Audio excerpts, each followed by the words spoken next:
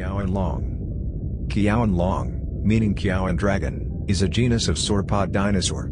Fossils belonging to the genus were found in 2007 from the Yujinzi Basin of Gansu, China, and were described in 2009 in the Proceedings of the Royal Society B. The remains come from a geological formation called the Xinminpu Group, dating to the Early Cretaceous, Albian stage, about 100 ma. The only known specimen consists of articulated cervical, neck, vertebrae and a right pelvic girdle, as well as several unidentified bone fragments. Qiaowanlong was initially reported as the first brachiosaurid to have been found from China. However, later analysis found that it was more closely related to titanosauriformes like Euhelopus and Erketu. It is estimated to have had a length of around 12 meters, 39 feet, and would have weighed around 6 tons. The type species is kangxii.